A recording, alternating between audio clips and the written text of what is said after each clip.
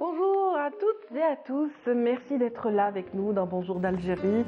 Aujourd'hui, nous allons vous parler encore une fois d'art culinaire et de plaisir des papilles. Et bien oui, c'est à l'occasion de l'organisation d'un concours qui est lancé à l'initiative de préserver la tradition, tous ces mets traditionnels hérités des anciennes et des anciens. Donc aujourd'hui, c'est une association qui se lance dans cet effort et dans le sillage de cet effort de préservation.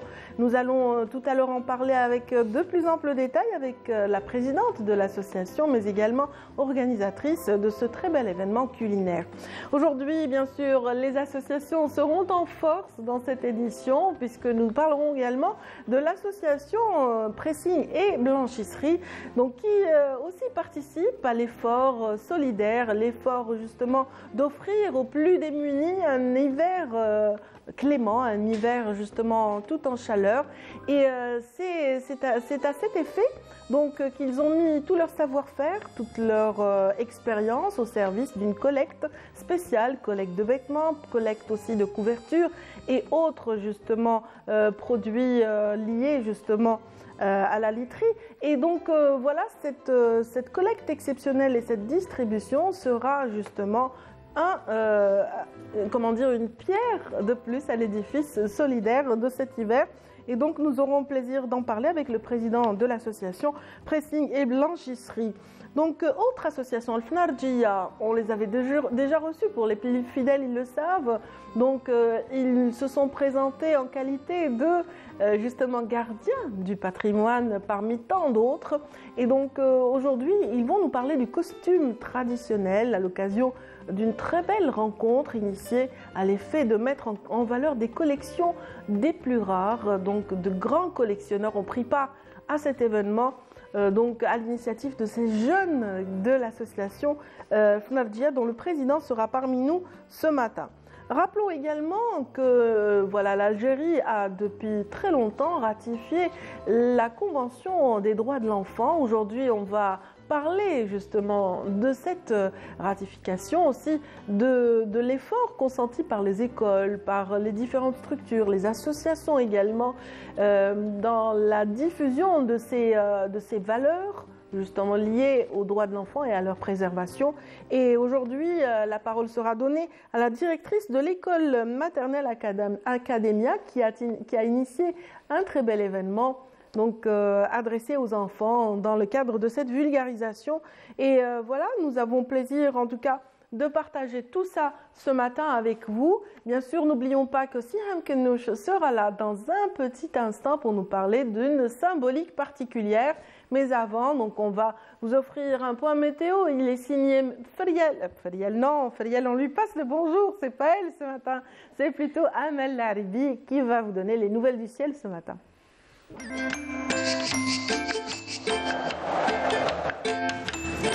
La météo vous est présentée par Mobilis.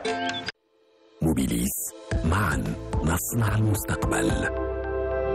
Bonjour Amel. Bonjour Nadia, ça va, merci. Il suffit qu'on prononce un prénom. Exactement. Il nous suit. Exactement. Il nous suit toute la matinée. Ça vous arrive? Oui, franchement, moi, oui. Très souvent, hein, quand je Après, commence... j'appelle la personne au prénom que je l'avais sur la bouche. Effectivement, voilà, j'espère en tout cas qu'elle va bien, Friel. Que toutes les Feriel vont bien, oui. Parce qu'on en a plusieurs on quand en a même. plusieurs à Canal, oui. Entre Feriel Assari, Feriel Hamdi, etc. Exactement. Voilà, bon... On nous dit de parler de pluie, là. Le facteur aujourd'hui le plus important, c'est les vents. Les vents. On va avoir du vent aujourd'hui. Beaucoup de vent? Sur toutes les côtes. Ah oui. Wow. Franchement, oui. Avec une vigilance jaune quand même. Hein. Oui. Donc on va danser avec le parapluie. En cas de pluie, on n'aura pas besoin de pluie. Donc pas besoin, il n'y aura pas de pluie. Pas de pluie. Voilà, vous avez la réponse en régie. Par contre, le soir, si. Pas de pluie ce matin, pas de pluie cet après-midi. Du tout. Alors, que nous disent les cartes justement pour être plus précis, s'il vous plaît. Merci Nadia. Bonjour à tous. Eh bien, pour aujourd'hui, le facteur le plus important, c'est les vents qui vont se lever cet après-midi sur pratiquement l'ensemble des régions côtières. Des vents assez forts qui peuvent même atteindre parfois les 80 km/h sous un ciel dégagé sur les côtes ouest partiellement voilées, sur les côtes centre et est également vers l'intérieur et le haut plateau. Et puis le ciel deviendra de plus en plus nuageux, mais en soirée, qui peuvent donner quelques pluies parfois sous forme d'averses sur toutes les côtes algériennes. La moitié sud, excepté quelques voiles vers le Nord Sahara et les oasis. Ailleurs, le soleil sera bel et bien présent. Sur le sud-ouest, le Sahara central, l'extrême sud, le Gert Tassili et le Sahara oriental. Les températures, quant à elles, eh bien, seront plutôt agréables pour la saison. Le minimum 9 degrés seulement à Algérie, 10 Djelfa, 11 du côté de Tiaret, 12 Sétif, 14 à Batna, 16 degrés à Tizi Ouzou, 19 Alger, Tlemcen, 20 degrés à Oran, 17 à Naba, au sud 18 degrés seulement à Gardaya, 20 degrés à Biskra, 22 Ilizi, 21 Béchar, 26 degrés à Janet, 25 à Drar Insalah, 28 à Tindouf et entre 30 et 31 degrés vers l'extrême sud. La mer aujourd'hui, eh bien, elle se montrera très agitée sur les côtes ouest, agitée sur les côtes centre et est du pays, avec des vents qui vont dépasser les 70 et même atteindre les 80 km/h sur les côtes ouest et les 50 km/h sur les côtes centre et 40 km/h sur les côtes est. Et les vents seront de secteur sud-ouest sur les côtes centre et est et ouest à sud-ouest sur les côtes ouest. Et on termine suite avec l'éphéméride. Pour aujourd'hui, eh bien, le soleil se couchera vers 17h35. Et pour davantage d'informations, bien sûr, vous avez les sites de Météo Algérie. Passez une excellente matinée avec la suite des programmes sur Bonjour d'Algérie et à tout à l'heure midi.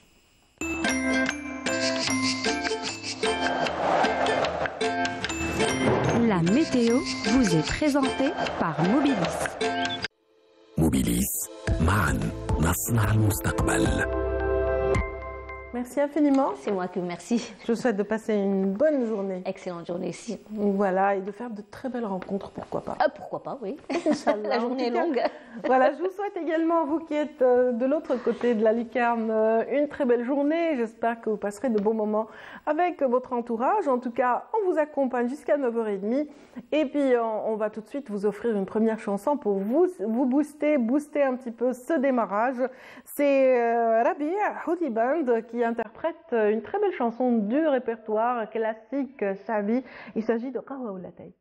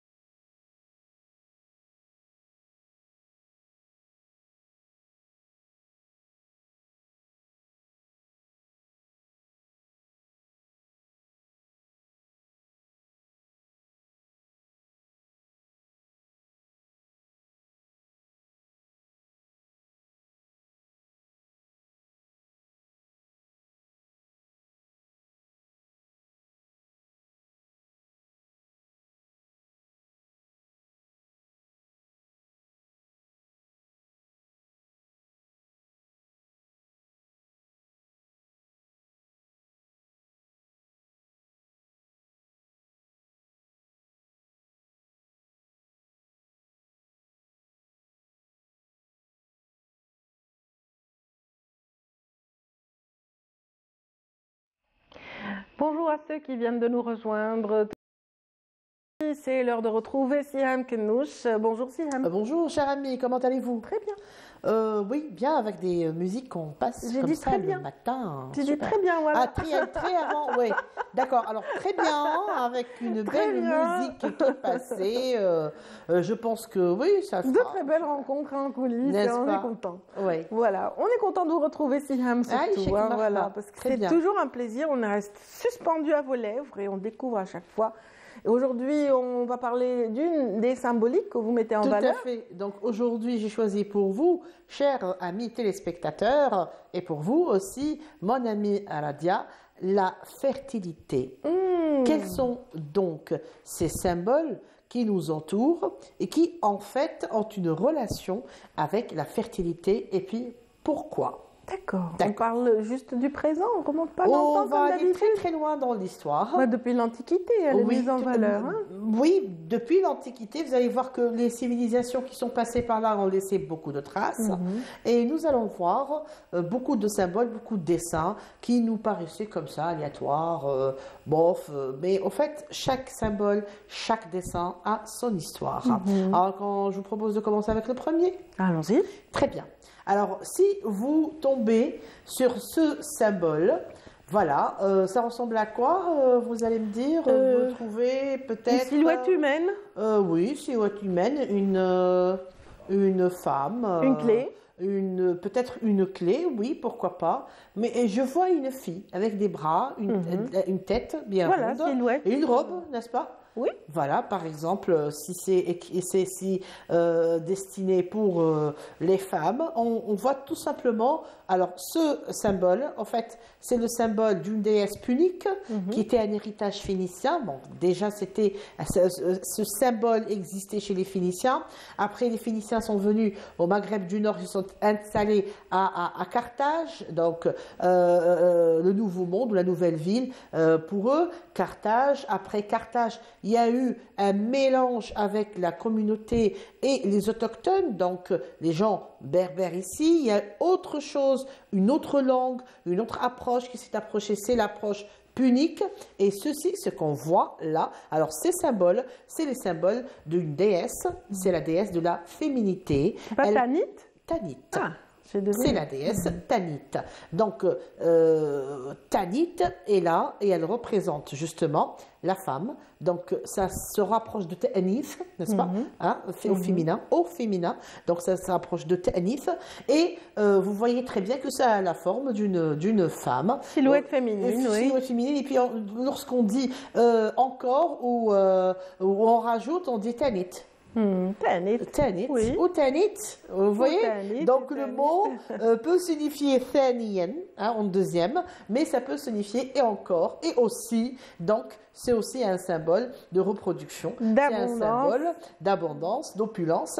Tanit, donc, qui est un mot utilisé aussi dans le langage courant, ou Tanit, etc., etc.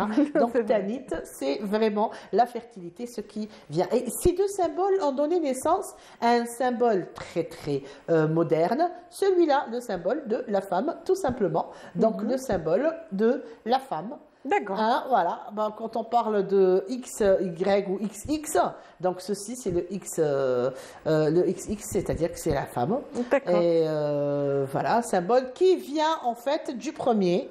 Voilà, et moins le triangle. Voilà, moi le triangle, il y a juste un petit trait qui est horizontal, et on voit le symbole de la femme, Féminin. le symbole féminin. Donc vous voyez que tout vient ça se suit en fait, ça se suit. C'est une suite des idées, ce sont des pictogrammes.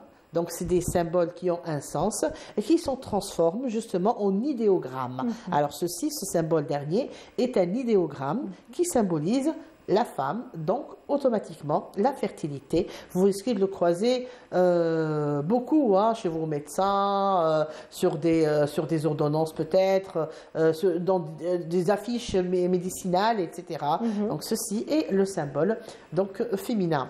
Féminin dans la mesure où la femme incarne cette fertilité, cette transmission. Exactement. Oui. Alors le prochain symbole qu'on retrouve beaucoup à l'est algérien et aussi en Tunisie, dit le symbole du poisson. Oui. Alors, le poisson, c'est une autre forme, si vous voulez, de Tanit, la carthaginoise et la punique. Alors, le poisson, c'est un grand symbole de fertilité. Alors, je vous laisse imaginer les œufs de poisson, ils sont pas... Ah oui, c'est vrai.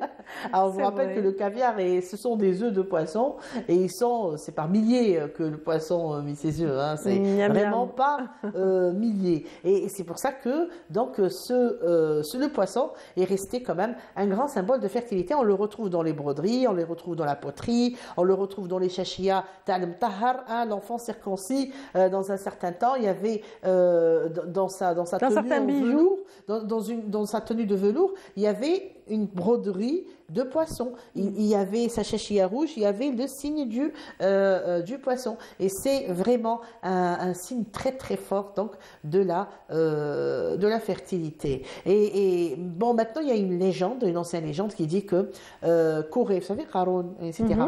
Ya laytana nama uti Qaroun, mal Qaroun yamthlu bih. Alors, Qaroun, quand il a eu cet argent et tout, alors, la terre l'a englouti. Et tout son argent, tout son or s'est transformé en poisson.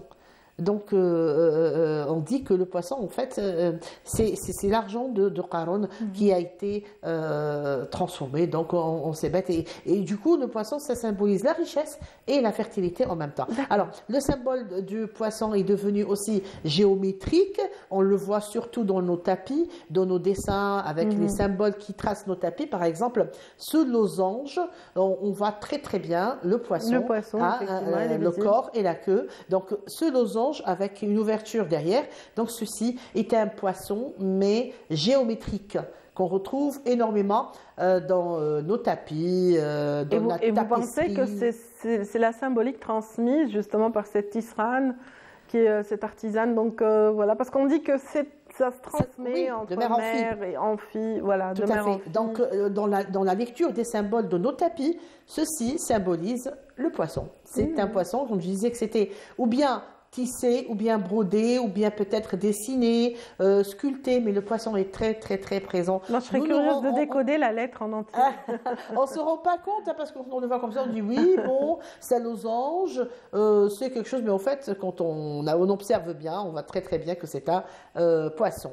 Alors, on passe à autre chose. Un autre signe, très très grand signe de fertilité, c'est la grenade. La grenade, ma chère Aradia. Alors, la grenade qui est justement un fruit, on va dire que c'est un fruit et c'était un fruit sacré. C'est déjà un fruit de saison, là. Tout à fait. Les grenades sont Elles sont un petit peu partout. Et, présentes sur les étals. Il y a une tradition, on dit par exemple, quand on laboure la terre, il faut jeter d'abord, avant de commencer justement, avant que le bœuf, si on veut, à cette époque-là, il y avait des bœufs qui tiraient justement pour labourer, etc.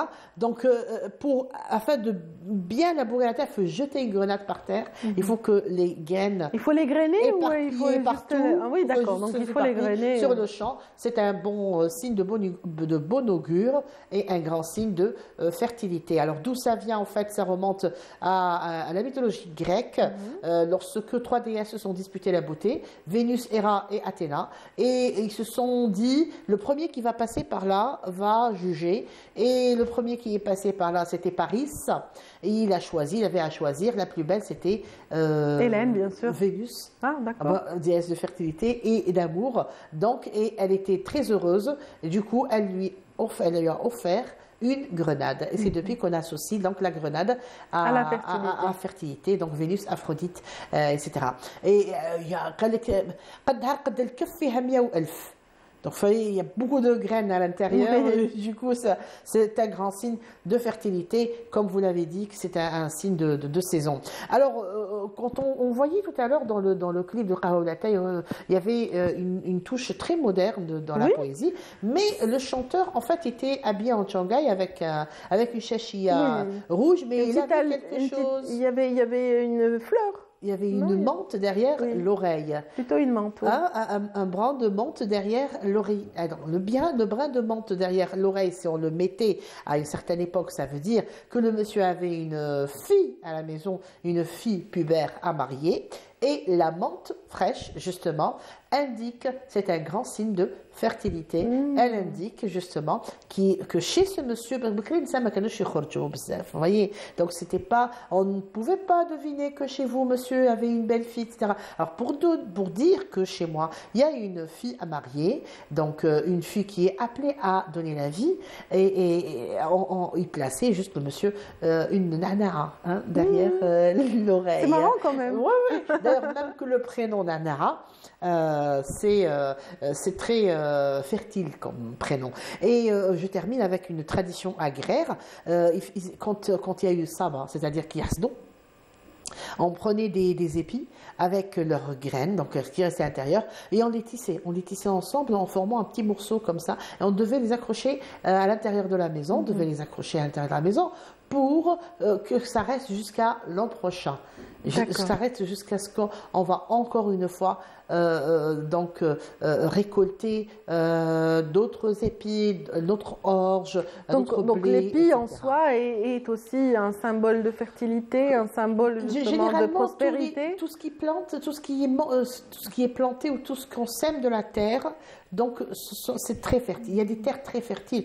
Dans une région, par exemple, volcanique, la terre est très très fertile. Bon, pourtant, Vulcain n'est pas forcément un symbole de fertilité, mais quand la terre est noire, oui, alors la terre est noire, le kahla mbroka. Vous voyez, il y a ce terme. Le kahla, c'est l'ard al-kahla. L'ard al-kahla mbroka. Pourquoi? Parce qu'elle est riche en fer. C'est une terre fertilisée en général. C'est une terre naturellement. Elle n'a pas besoin d'engrais. Donc il y a du fer, il y a des sels minéraux en bonne quantité et tout. Je me rappelle d'une jolie expression qui dit vous mettez juste un doigt, il y a une main qui pousse. Oui, j'imagine.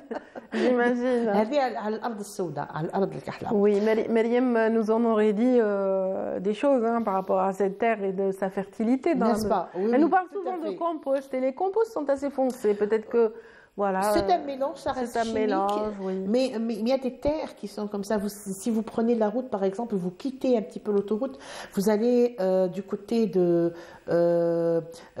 Ouadznati, du côté de j'ai envie de dire du côté de Guelmad, oui, de Hammam Ali, entre Guelmad et Skida, etc.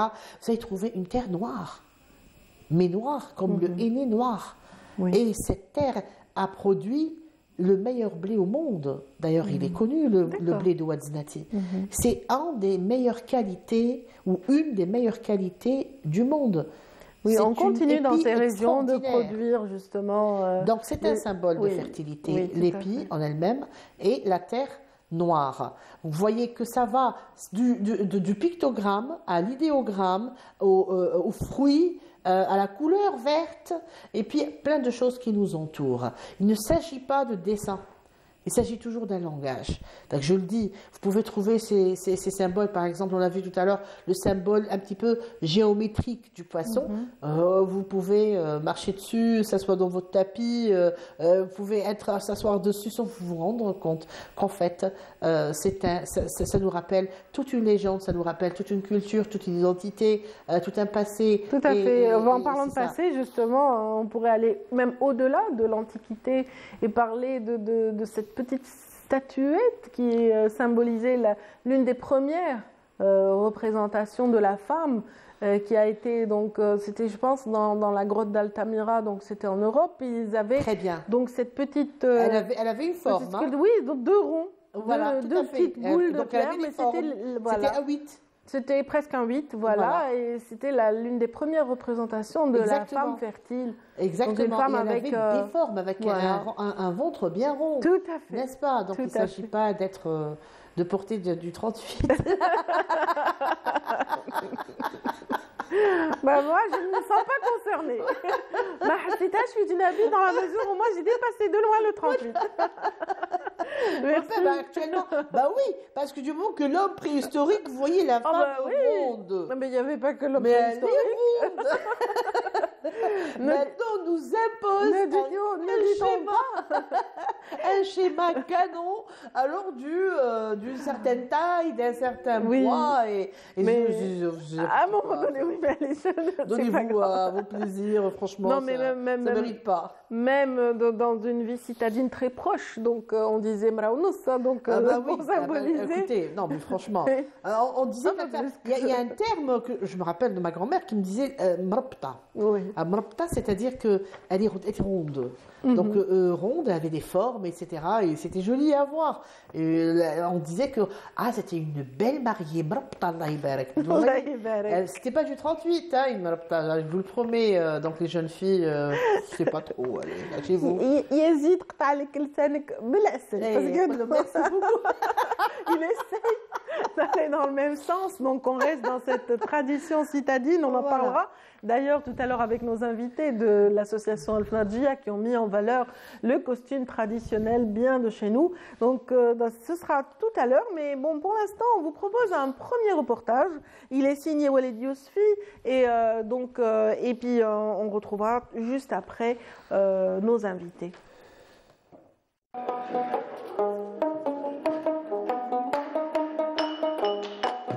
Ces notes sonnent le début de la soirée.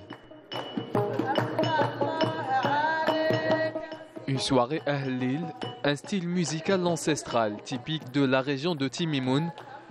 Cela commence avec le tagarabt, l'une des deux formes d'Ahlil. Elle se pratique assis avec un bengri, un instrument à cordes, et l'adra, une sorte de pierre utilisée comme instrument pour marquer le rythme.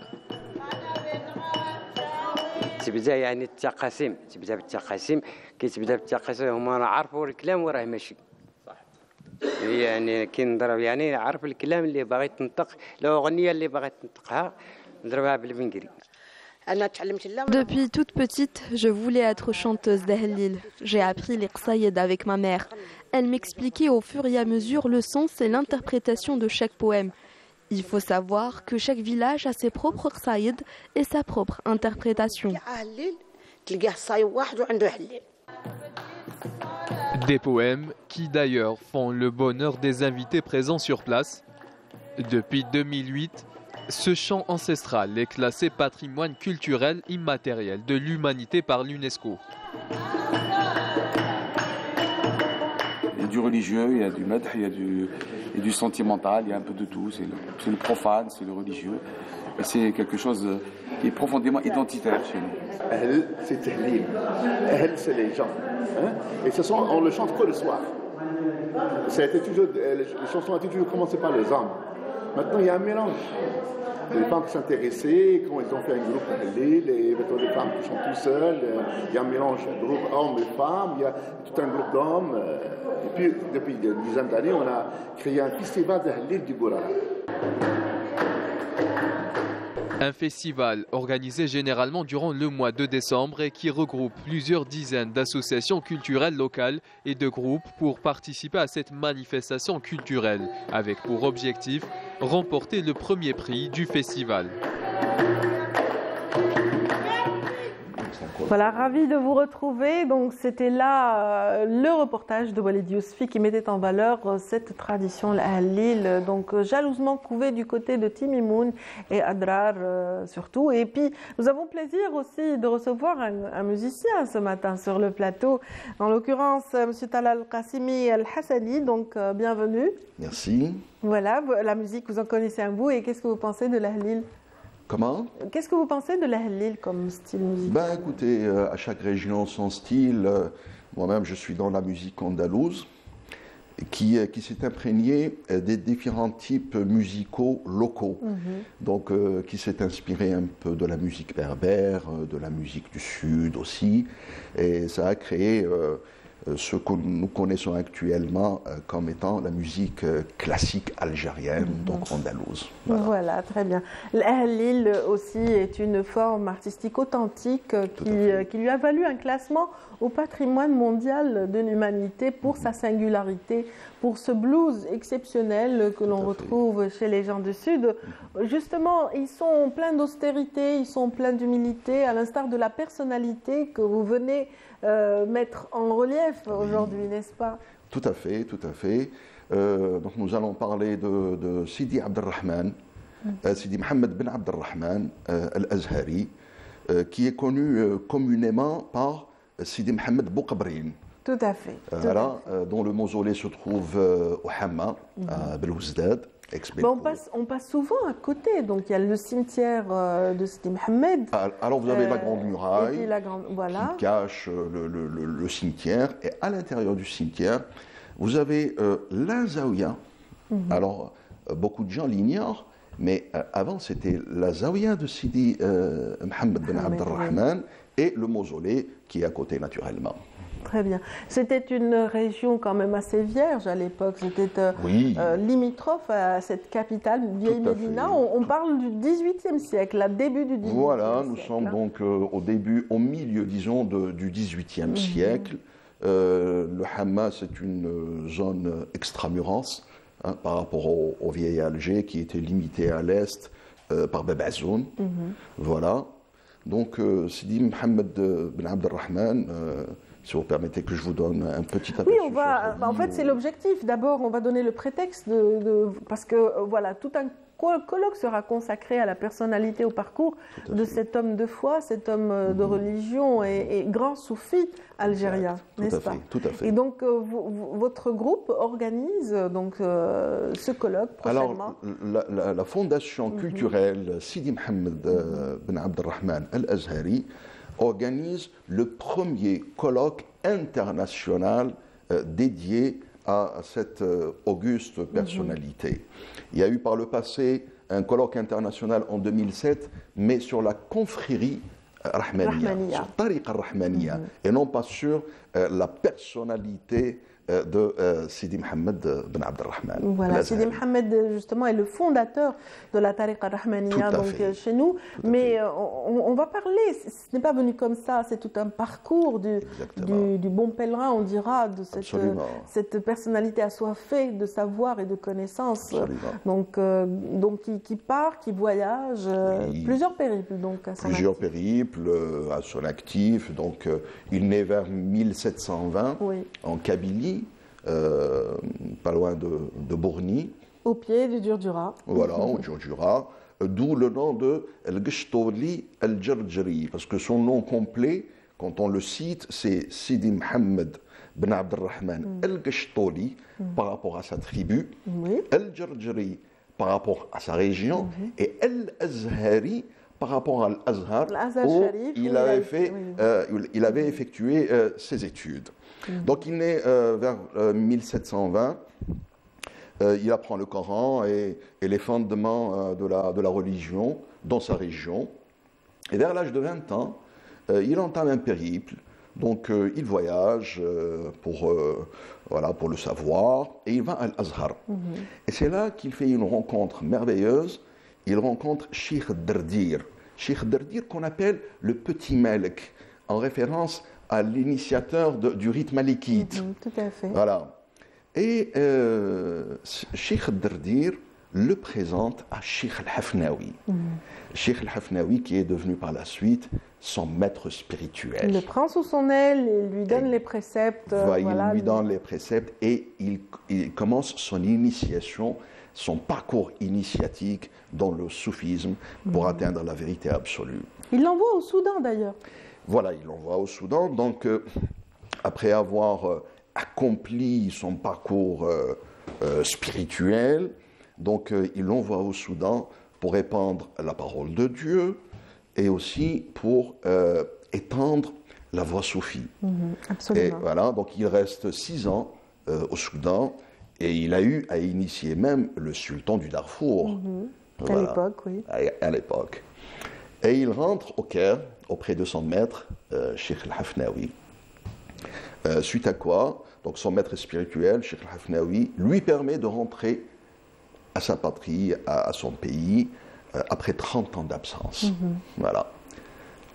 Très bien. Donc, à la base, donc, il était dans le sillage de cette première confrérie, donc avant de créer la sienne, sa propre confrérie. Tout à fait. Alors, c'était la confrérie El-Khalwatiya. El-Khalwatiya qui vient du mot Khalwa. Le khalwa, c'est la retraite. C'est le lieu de retraite. De méditation, d'ermitage. C'est en référence à la retraite spirituelle de notre Seigneur Moïse, qui a duré 40 nuits avant de recevoir les tables de loi.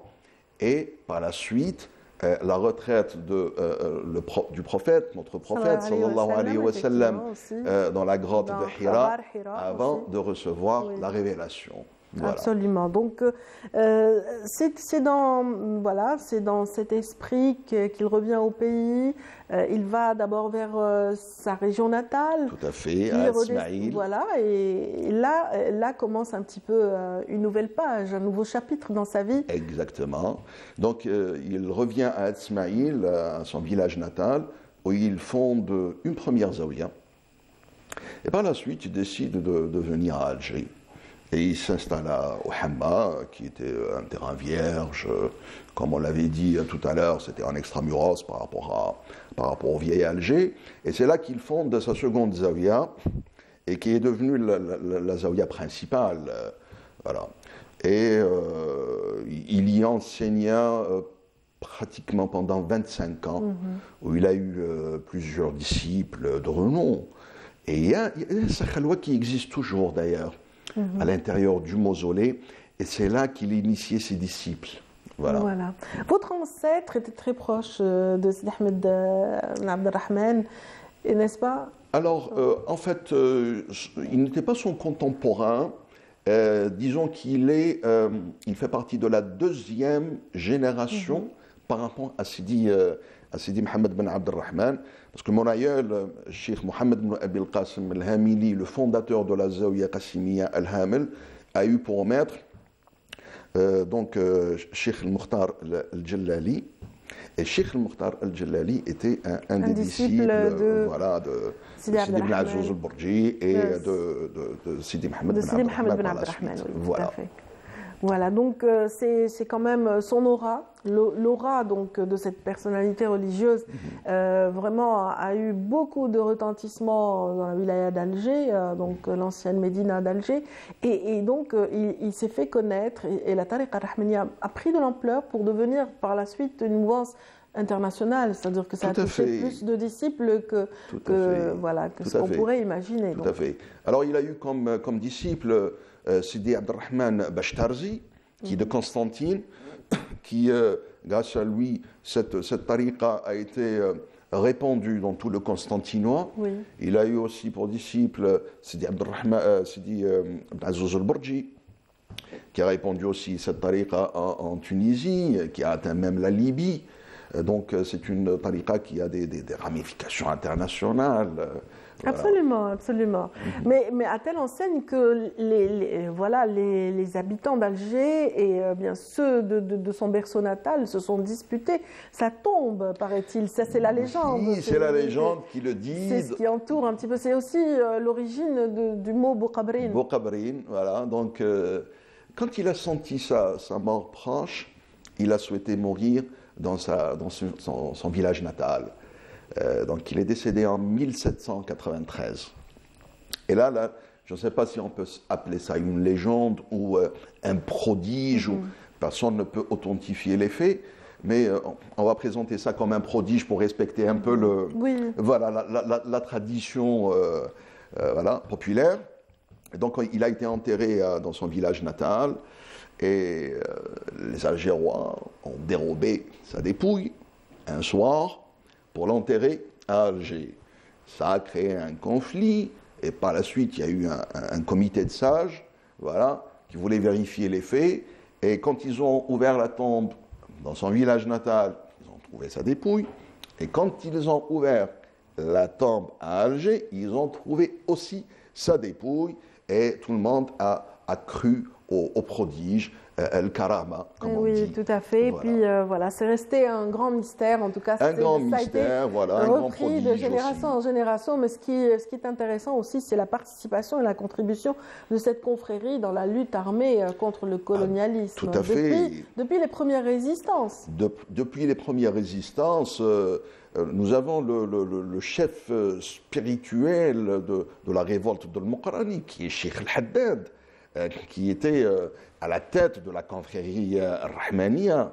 Voilà. Nous avons aussi notre aïeul que j'ai cité tout à l'heure, c'est dit Mohamed Moulay Abdel Qasim al-Hamili, le fondateur de la Zawiya d'Al-Hamel, le Qasimiyya d'Al-Hamel, qui a apporté tout son soutien logistique à la révolte de l'émir Abdel Qadir et à celle aussi de l'Muqarrani. Donc l'engagement des Turuq Sofiya d'une manière générale et de Tariqa Rahmaniya en particulier dans la lutte armée contre l'occupant français, elle n'est pas approuvée ni à démontrer. Absolument. En tout cas, les universitaires et les spécialistes vont justement décortiquer tout ce parcours exceptionnel de cet homme de foi. Ce sera le 23 et le 24 novembre. On va rappeler un petit peu le lieu. C'est à la Bibliothèque nationale du Hamma. Voilà. Donc, il y aura plusieurs intervenants. Ce sera un colloque dédié à la vie, au parcours, aux œuvres aussi et aux positions de Sidi Mohamed Ben Abdelrahman pour donner une image claire de cette personnalité importante, loin des aspects folkloriques et loin des légendes. Et absolument, voilà, dans un esprit purement académique. Il a laissé une œuvre, un héritage, des ouvrages très précieux. Et justement, donc, tout cela va être décortiqué par des spécialistes, non seulement algériens, mais aussi des internationaux. Internationaux, tout à fait, tout à fait. Oui. Donc il y aura... Alors je rappelle juste que il y aura le président du colloque, c'est M. Abdish. Le coordinateur général du colloque, c'est M. Dr Qassimi Al-Hassani. Et le président du comité scientifique, c'est le professeur Jidal, qui est connu. Il y aura l'intervention de plusieurs universitaires de renom, des universitaires algériens, de l'université de Sétif, de Buira, d'Alger, de Ouagla, de Beyrd aussi, pour ne citer que cela, la liste n'est pas exhaustive, mais aussi de personnalités importantes et des chercheurs étrangers. Donc nous allons avoir l'intervention, excusez-moi parce que je ne retiens pas vraiment les noms des étrangers, je suis obligé de me référer à mon petit bout de papier. Nous avons Zahra Aliyeva, docteur Zahra Aliyeva de l'université de Bakou, en Azerbaïdjan. Alors, pourquoi l'Azerbaïdjan?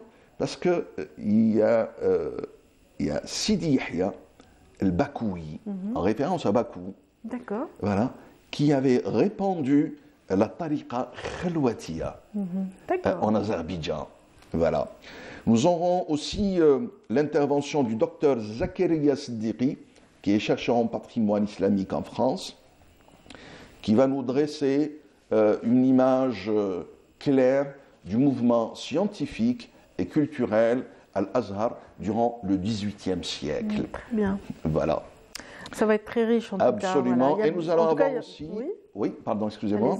Nous allons avoir aussi l'intervention de M. Ibrahim Al-Gharizi de l'université d'Al-Azhar en Égypte, qui va nous donner une image fidèle et exhaustive, significative de Sheikh Al-Hafnawi, qui était le maître spirituel de Sidi Mohamed Ibn Abdelrahman. Et enfin, il y aura l'intervention de Dr Fadr Al-Jilani de l'université d'Istanbul, qui va nous parler de la tariqa al-Khalwatiya en Turquie. Très bien, donc voilà, c'est un programme très riche qui attend justement ceux qui voudraient découvrir davantage cette personnalité. C'est vrai qu'on passe souvent dans cette commune de Sidi Mohamed sans en connaître vraiment l'origine. Vraiment, l'appellation correspond à cet homme de foi, donc, qui a vécu au XVIIIe siècle, rappelons-le. Donc, et le parcours, si vous voulez en savoir plus, c'est à la Bibliothèque nationale du Hamma. Donc c'est du 23 au 24, donc 2 journées consacrées à cette personnalité à travers un colloque scientifique qui est initié par la Fondation culturelle de Sidi Mohamed Al-Azhari. Voilà, merci infiniment pour cet éclairage. On vous souhaite bon vent pour ce très bel événement et très belle rencontre, Inch'Allah. C'est prometteur en tout cas. Merci de nous avoir permis d'en avoir quelques infos. Avec donc, plaisir. M. Talal Qassim Qassimi. Qassimi El Hassani. Merci infiniment. Je vous en prie. Voilà, merci à tous ceux qui sont avec nous. On continuera de parler de patrimoine, cette fois-ci matériel, à travers la préservation des coffres dans le musée des arts et traditions populaires notamment. Donc, que nous racontent ces coffres jalousement couvés dans cette institution culturelle? Eh bien, c'est ce que nous dira tout de suite Faria El-Hamdi.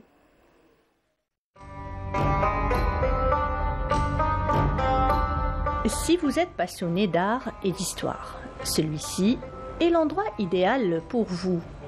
Le Musée national des arts et des traditions populaires qui inclut de nombreuses œuvres d'art. Le mobilier de maison, c'est ce qui a le plus attiré notre attention.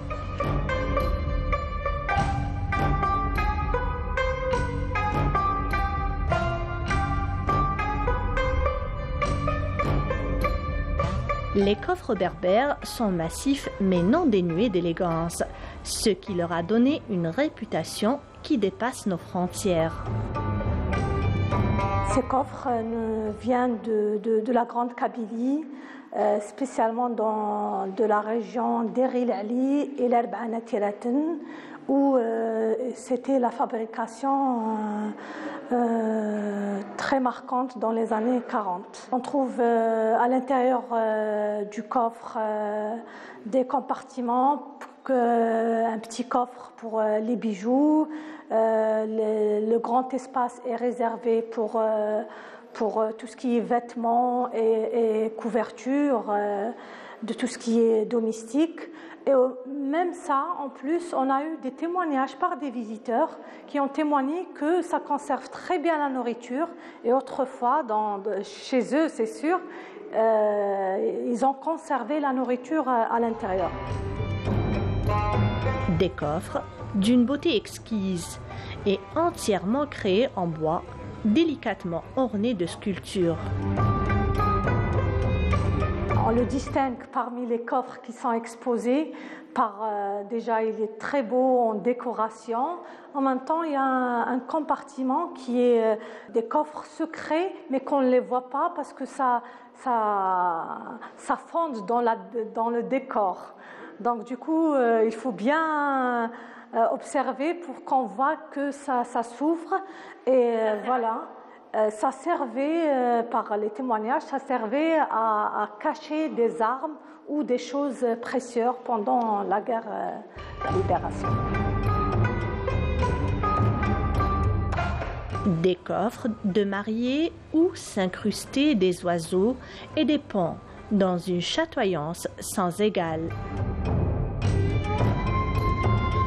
Cet art qui est en voie de disparition, à part quelques artisans qui continuent à perpétuer cette tradition et cet art. Voilà, Sondouk al-Aroussa, voilà, ça remplaçait les valises d'aujourd'hui. Donc la femme ou bien la mariée mettait toute sa dot à l'intérieur de ce coffre et partait avec toute la belle broderie, toutes les bijoux traditionnels, les tenues, sa toilette, tzdertha et tout. Donc c'était dans ce beau coffre qui fait rêver toutes les visiteuses qui viennent au musée. Les boiseries se sont aussi enrichies par des apports importants que des artistes tels que Bendeber, Sfersi, Adjaout, qui ont généreusement offert à cet art qui emprunte beaucoup à l'enluminure et à la miniature persane. Ces peintres maniaient de fins pinceaux pour projeter tout leur art en donnant à chaque passage un effet gracieux.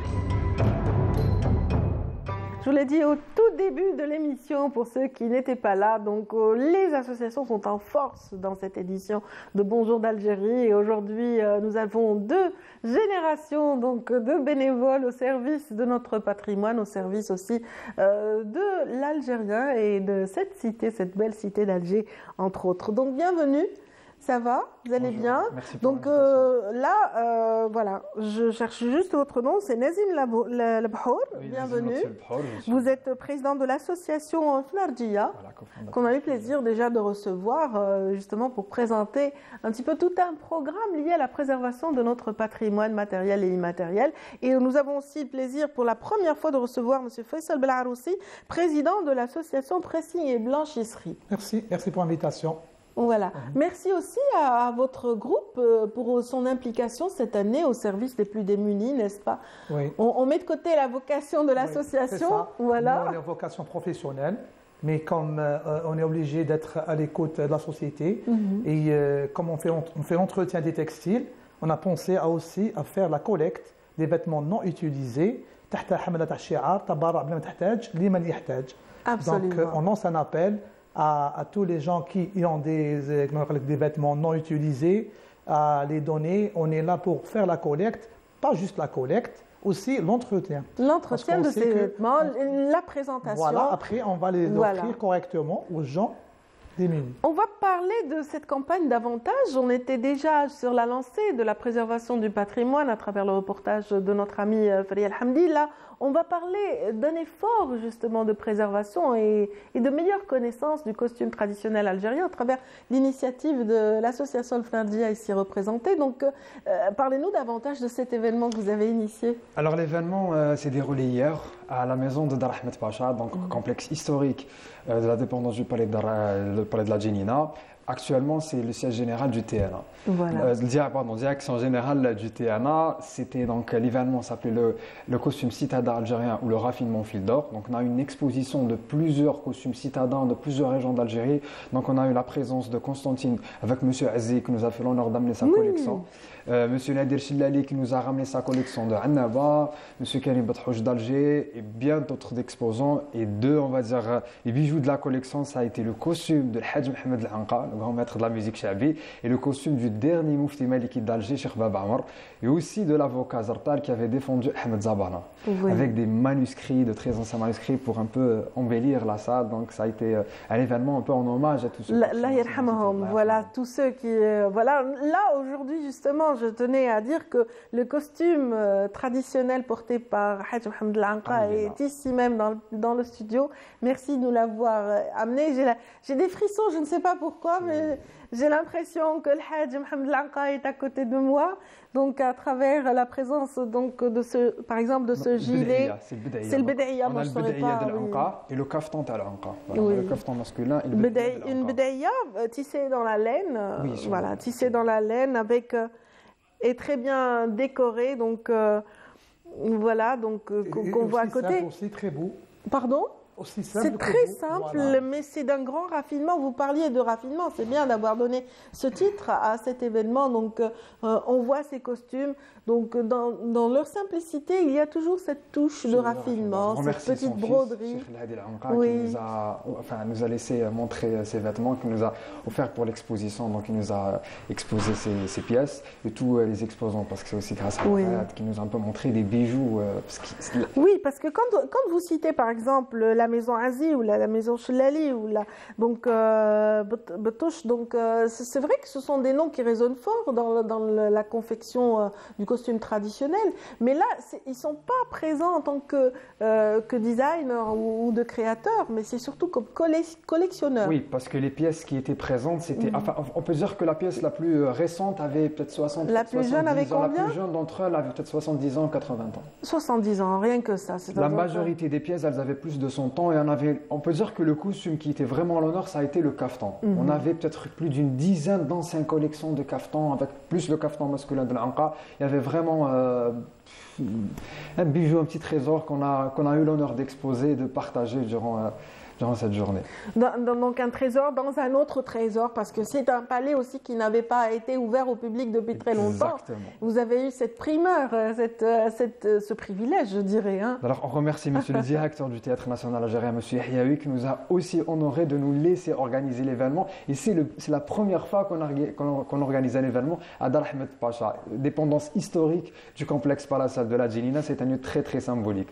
Donc on peut dire qu'on a eu... J'imagine votre fierté, vous êtes si jeune et vous avez réussi quand même ce que d'autres n'avaient pas encore atteint jusque-là. Et vous avez eu une collection précieuse de manuscrits anciens. Entre autres, ce livre de Saïd, voilà, ils écrivaient bien avant. Hein. Voilà, donc pour un peu honorer les trois personnages. On va délicatement le relever pour que la caméra en face de vous puisse... c'est vous qui allez le faire. Donc essayez juste de le tenir comme ça, le temps qu'on ait cette prise de vue. Et parlez-nous-en. Alors, en fait, ça, c'est le Qasa'id Diniya qui était, qu'on lisait durant le Mouloudiyat, c'est-à-dire que durant la célébration Tal-Mawlid et les célébrations religieuses. C'était le Madih. Le Madih, c'est le Madih al-Qdim, qui كانوا فيه الشيوخ الكبار كما الشيخ بابا عمار, الشيخ الكحلي, etc. Les grands Qassadin. À l'époque, il y avait le Qassadin, Bash Qassad, Monsieur Sidi Abdelrahman. Donc, c'est tout un patrimoine qui est là. Malheureusement, qui a disparu, on peut dire, mais qui quand même reste. Il y a encore des gens qui préservent ce patrimoine-là. On a aussi voulu montrer... Il appartient à qui, lui? Alors, lui, il a appartenu à un qassad, donc un très très ancien qassad de la famille Btrouch, qui nous a aussi laissé montrer. Donc, on l'avait exposé avec la salle de l'Hajj Mohamed Al-Hanqa, de Cheikh Baba Amar, un peu pour les honorer. Il y avait même un manuscrit de Sidi Abdelrahman Tahalibi. D'accord. Donc, on a eu vraiment des pièces très C'est carrément un héritage qui sort de façon exceptionnelle dans cet espace mythique de la Kasbah, l'ancienne Kasbah. Si je peux intervenir, oui, bien sûr. Il faut entretenir ce patrimoine.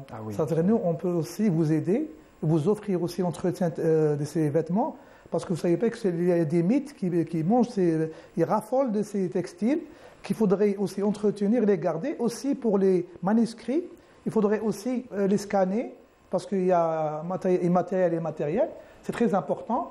Et aussi de désinfecter, parce que pareil, vous avez toujours des mythes qui mangent de papier, tout ça. Oui, absolument. Et on a des procédés qui peuvent vous aider dans ce sens. Merci beaucoup, merci. Voilà, il ne s'agit pas, certains pourraient croire qu'on parle d'un musée, d'un spécialiste en conservation, mais c'est un spécialiste du textile qui s'est exprimé à l'instant.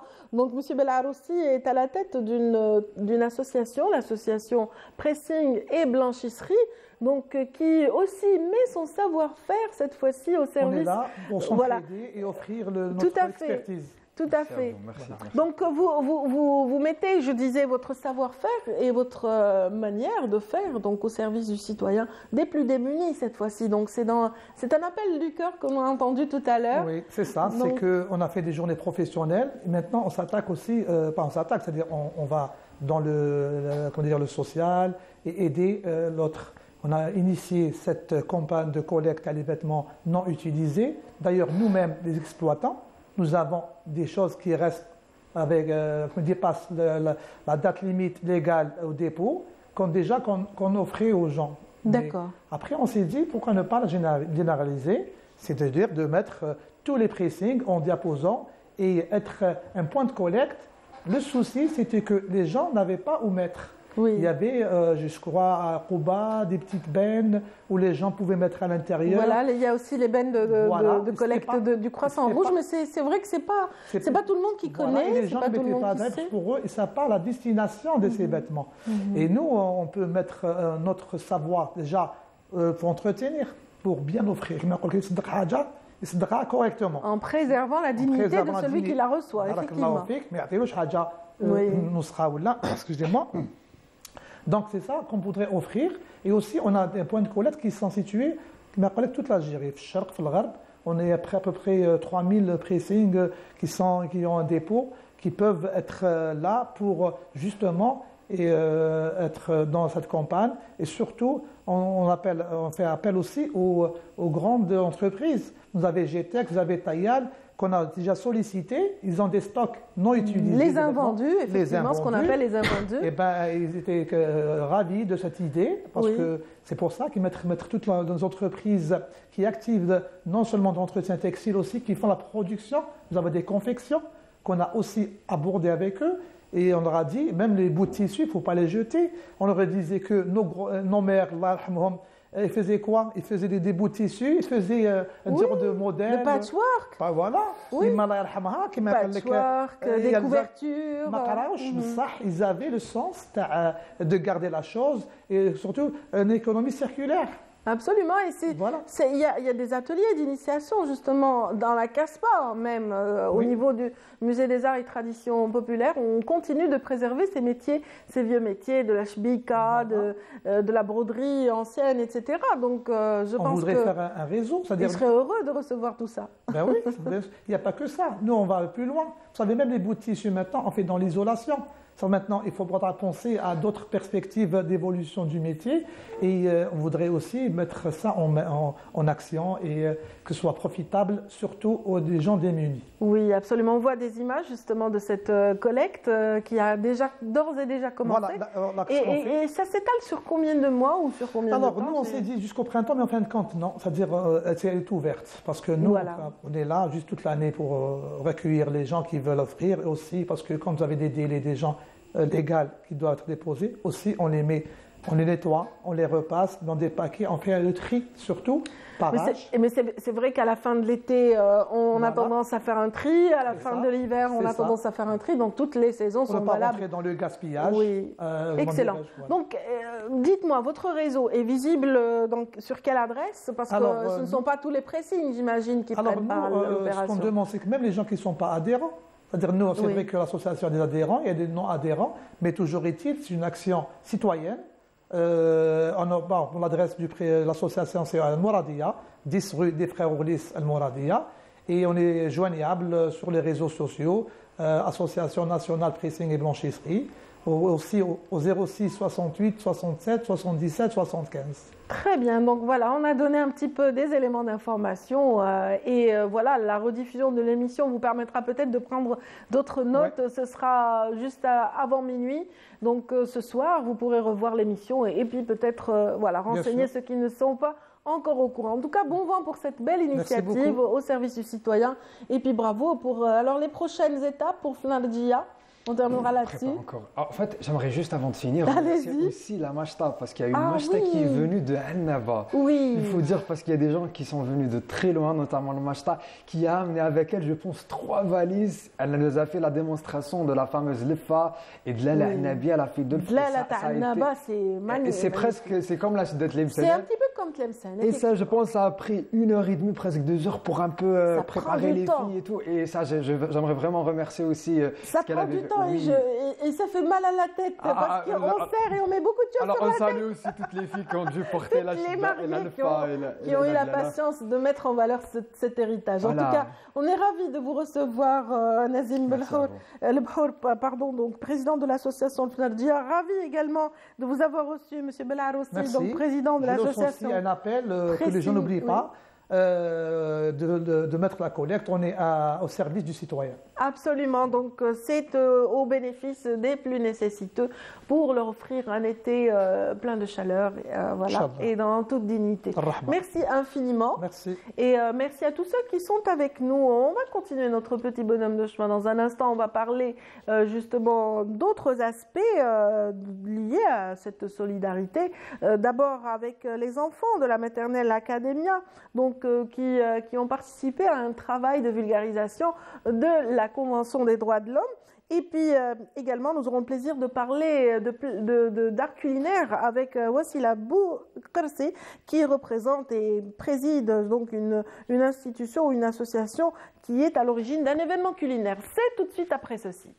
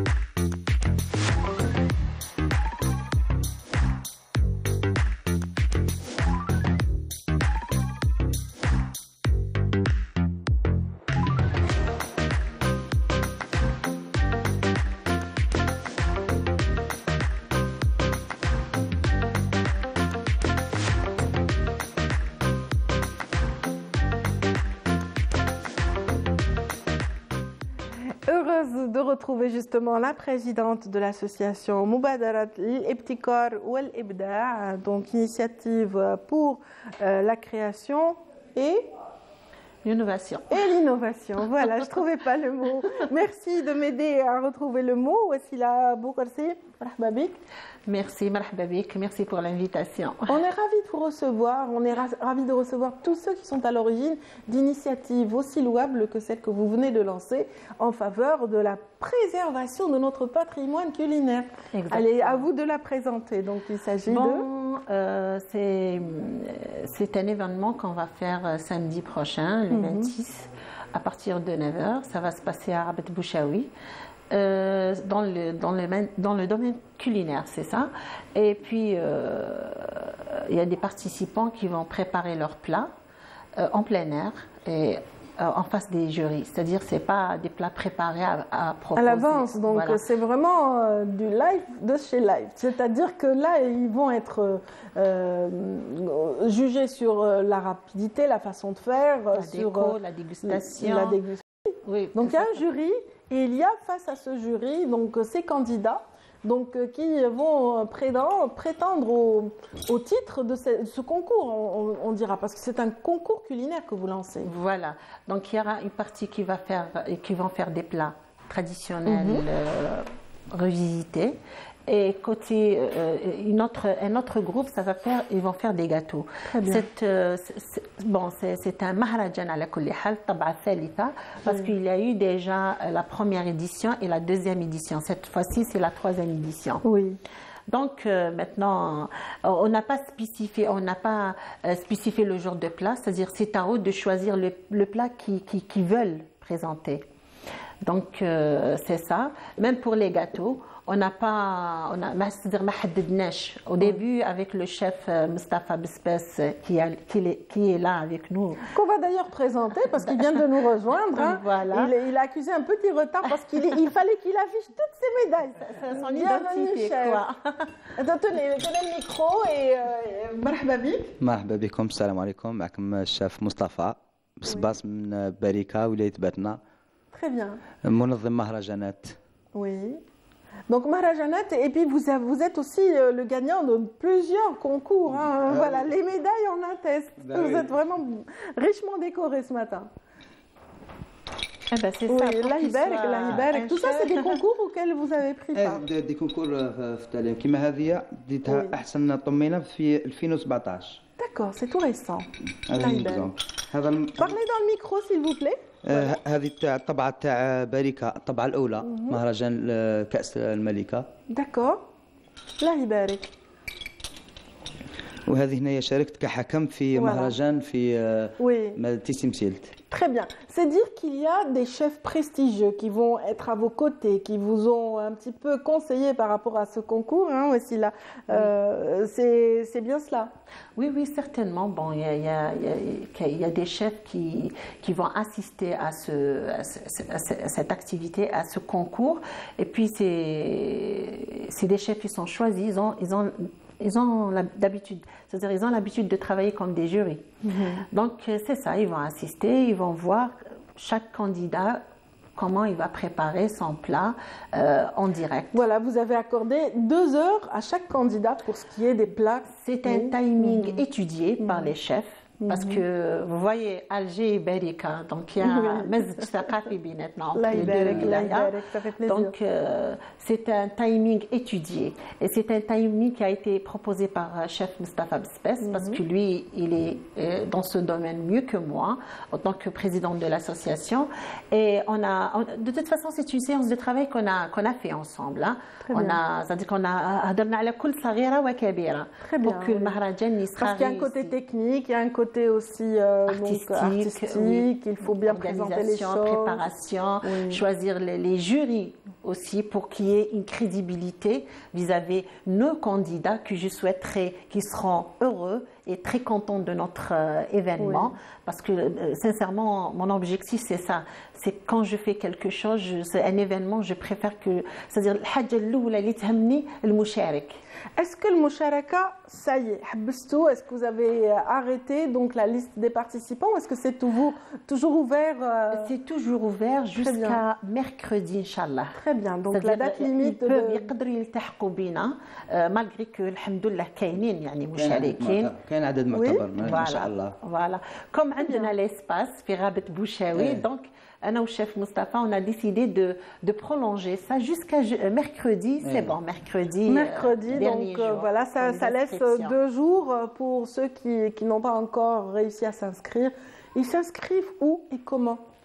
Bon, ils s'inscrivent chez le chef Mustapha, celui qui a mis...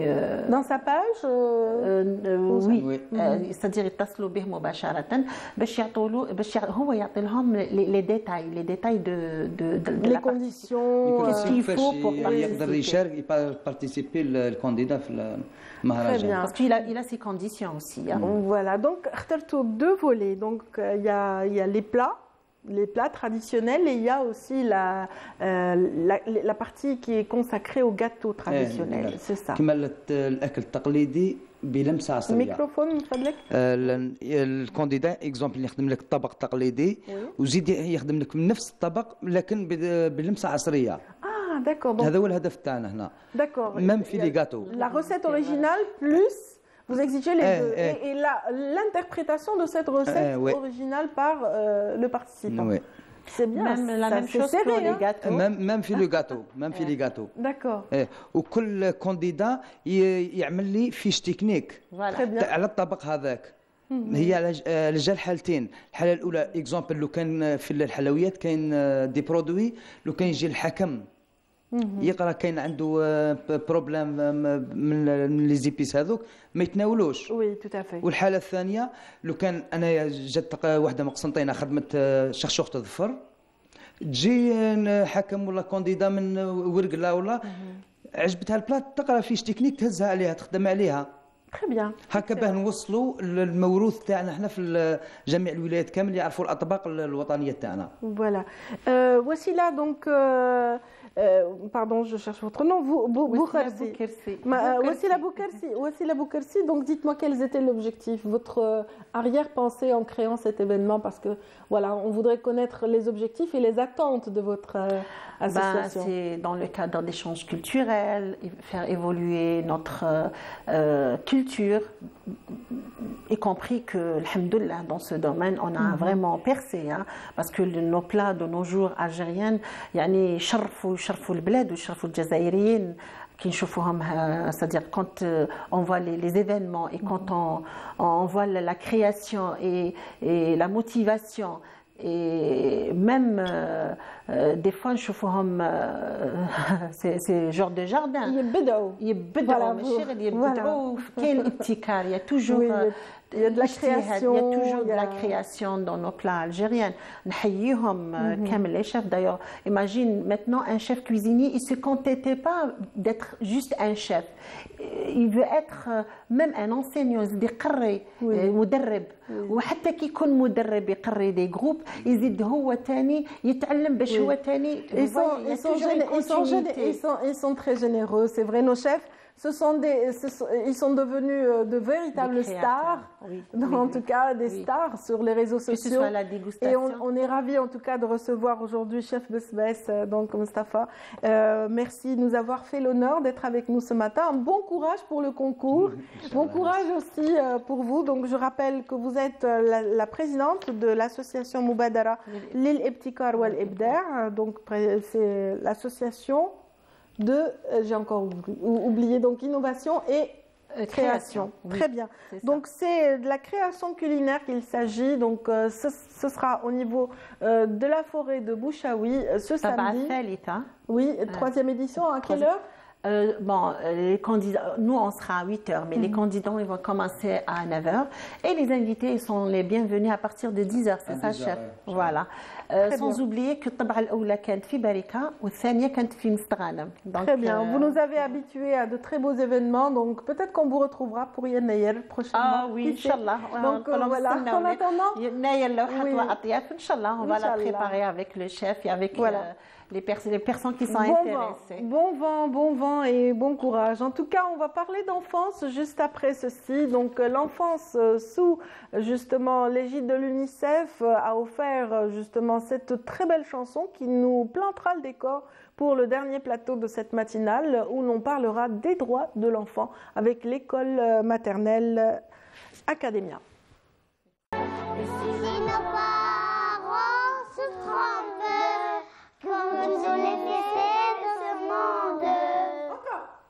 Encore, plus fort. Du monde, nous sommes les enfants du monde. Et si nos parents se trompent, qui vont-tu nous laisser dans ce monde? Oh, c'est candide, c'est beau, c'est mignon comme tout. Donc voilà, c'est dit avec plein d'innocence. Oui, c'est Youssef qu'on vient de voir. Oui, tout à fait. Bonjour Youssef. Dis bonjour. Bonjour. Ah, mais t'as pas chanté autant qu'elle, hein? Il est timide. Il a pas fait. Oui, toi t'as beaucoup chanté, c'est bien. Tu t'appelles comment? Tu t'appelles Écoute, Célia, Yasmine, Youssef, toute cette Yanel et Souna qui nous fait le plaisir justement d'égayer ce plateau. Très bien, continue la présentation. Alors, elle s'appelle comment? Yanel et elle? Soya, mon Dieu, comme elles sont mignonnes. On est ravis de vous recevoir. Madame Aboubakr Siham, vous êtes la directrice de la maternelle Bchfalik. Merci. De la maternelle dans laquelle évoluent ces petits bouts de choux. Voilà. Donc, voilà, bien sûr, on sent que l'hiver est là. Hein. Ah oui, c'est tout le monde qui tousse. Les petites touches. Voilà. En tout cas, on est ravis de vous recevoir à l'occasion. Ah ben voilà, maintenant il a envie de chanter. Voilà, ça vient, quand ça vient, ça vient. C'est venu pour Youssef maintenant. Alors Youssef, tous ces bambins ont pris part à une très belle rencontre, c'était cette semaine. C'est à l'occasion de la signature de la Convention des droits des enfants le 20 novembre. Oui. Donc, dans notre école, on a préparé une petite opérette. Tout à fait. D'accord, qui parle où les enfants s'expriment et parlent de leurs droits. Très bien. Et en même temps, plusieurs chansons aussi qui accompagnent cette opérette qui est intitulée Le rêve bleu. Voilà, le rêve bleu. Ils sont habillés tout en bleu, la planète entourée de ces enfants. Donc c'est un petit peu un moment de bonheur pour les enseignants aussi, parce que ça facilite. Hein? Attends. Youssef, qu'est-ce que tu veux nous dire? Qu'est-ce que tu veux nous dire, Youssef? Pour un monde meilleur. Oh mon Dieu, c'est vrai que c'est une phrase qui pèse lourd. Trop lourd. Très lourd, mais dite par un enfant. Donc j'espère qu'ils ont fini par comprendre un petit peu. J'imagine que les enseignants leur ont illustré un petit peu chaque valeur qui est chaque valeur de leurs droits. D'ailleurs, bon, puisqu'ils le répètent, donc on essaie de leur apprendre ce que sont leurs droits, quels sont leurs droits. Et j'espère que ça va rester gravé dans leur mémoire et qu'ils vont se développer, avoir un enseignement qui va leur permettre d'avoir un monde meilleur. Absolument. Donc, le droit justement au savoir, le droit à l'éducation. Ah bah, on va se taire, on va les laisser le dire. Non, les enfants. Yasmine. Il y a Tata qui parle. Après, qu'est-ce que tu chantes? Qu'est-ce que tu chantais là, Yasmine? Toujours la même chanson ou autre chose? Après. Souna, non. Après, on chante, d'accord?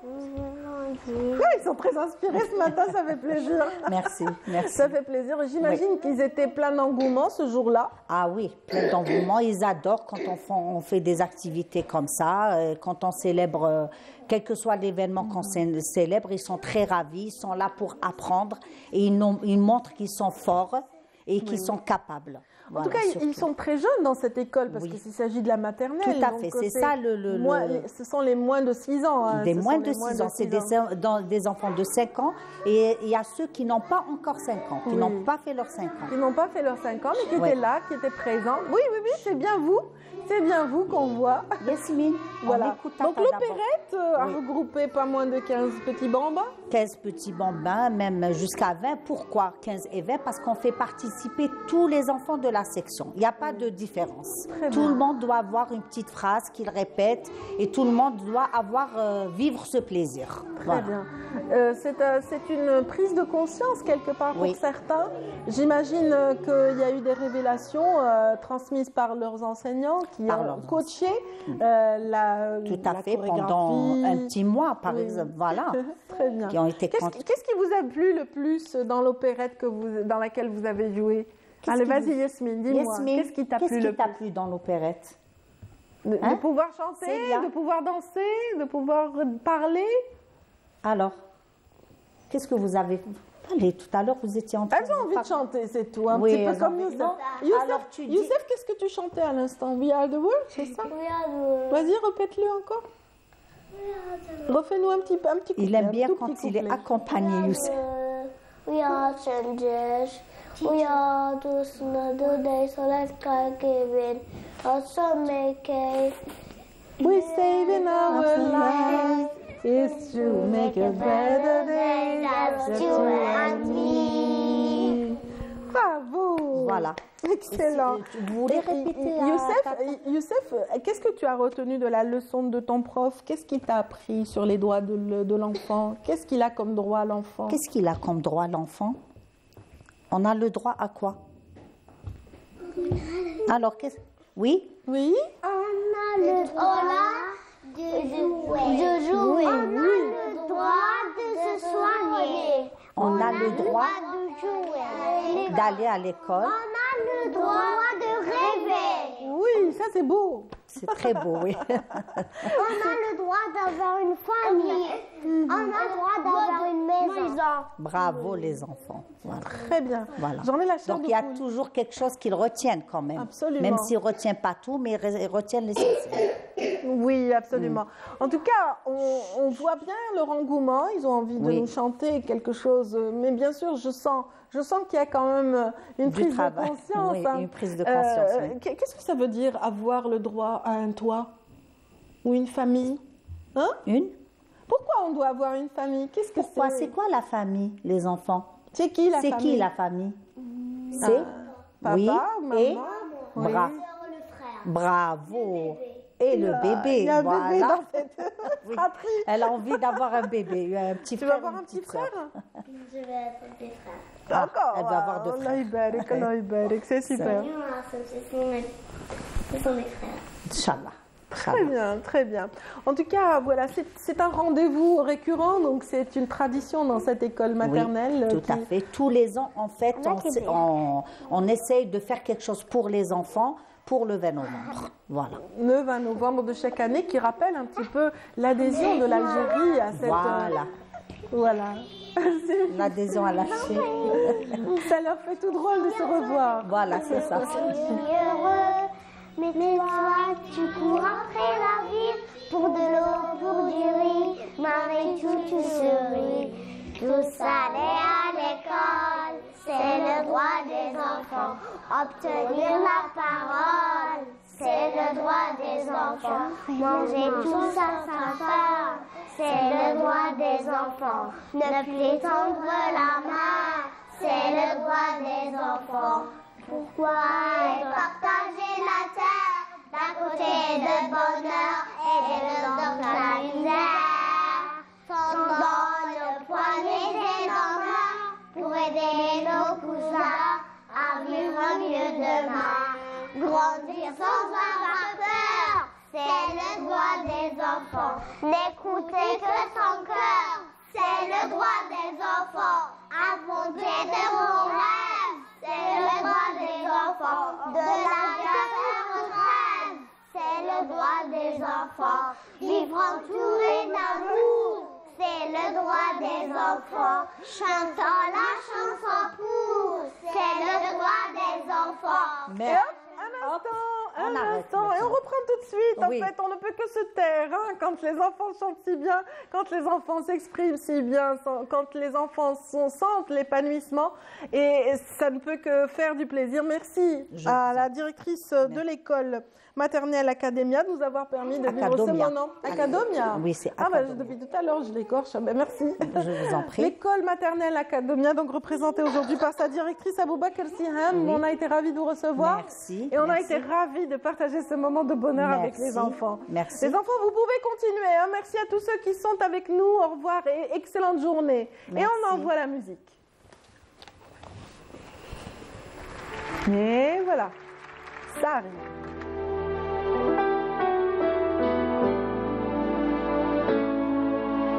There comes a time when we hear Sankar, when the world must come together as one. There are people dying, and this country lend a hand to life. There is if we can go on, day by day, that someone, somewhere, so make a change.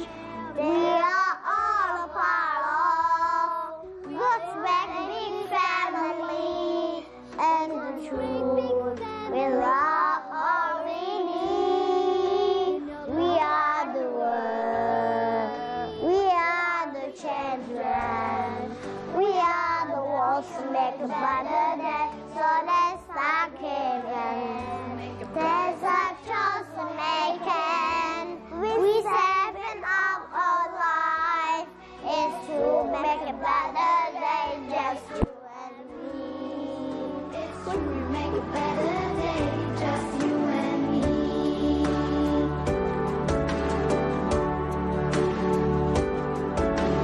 Send them your heart, so they know that someone cares, and their lives will be stronger and free. There's God who showed us by turning stone to bread, and so we all must lend a helping hand. We are the world, we are the children, we are the ones who make a brighter day. So let's start giving. There's our choice we're making. We're saving our own lives. It's true, we make a better day, just you and me. When you're down and out, there seems no hope at all. But if you just believe, there's nowhere we can fall. Let us realize that a change can always come when we stand together as one. We are the world, we are the children, we are the ones who make a brighter day. So let's start giving. There's our choice we're making. We're saving our own lives. It's true, we make a better day, just you and me. We are the world, we are the children, we are the ones who make a brighter day. So let's start giving.